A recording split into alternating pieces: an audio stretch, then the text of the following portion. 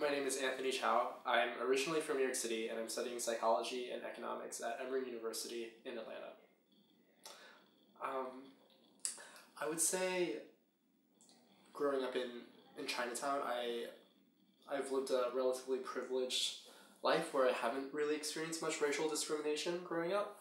But definitely one of the hardest parts about being the child of an immigrant family is sort of the cultural and educational disconnect that occurs.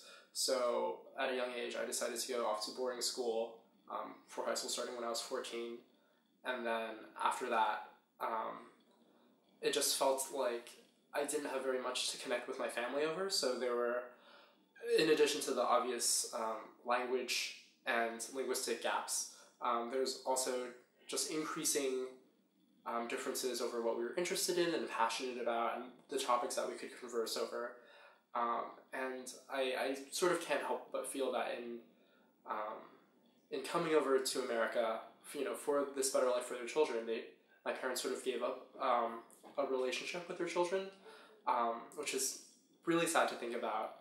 And it seems like a pretty common experience from what I've experienced when talking to other children of immigrants as well.